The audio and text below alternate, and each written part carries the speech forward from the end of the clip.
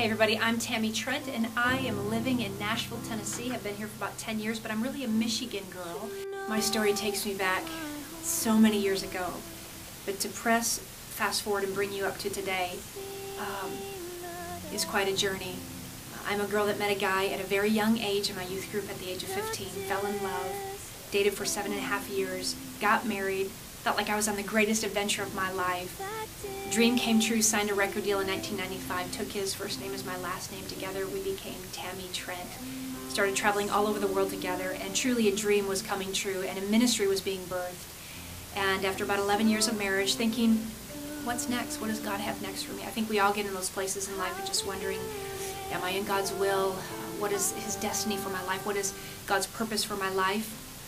And after 11 years of marriage and a few records under my wings, I thought, well, what is next?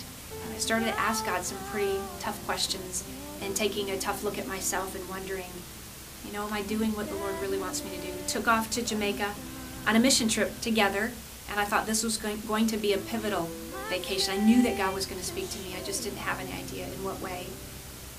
On one particular morning, we headed to the Blue Lagoon and had lunch there on the side of the dock, and then my husband suited up and he went for a free diving expedition in the Blue Lagoon. I remember standing on the edge of the water, waving goodbye to him, not realizing that that would be the last time I would ever see him again. My journey has been one of pain. My journey has been hard.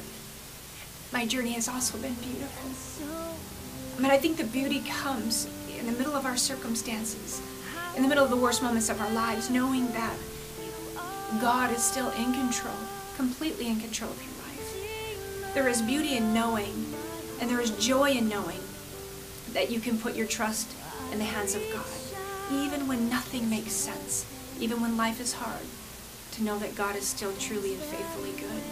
There's great beauty in that. If you can just take a moment today to look around you, and even in the worst things maybe in your life, whether it's your marriage or finances, the death of a dream, maybe a relationship that failed, even in your brokenness maybe today, to be able to say, I can see something beautiful in the ashes of my life.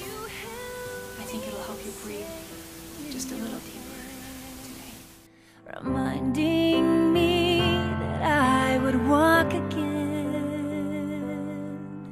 How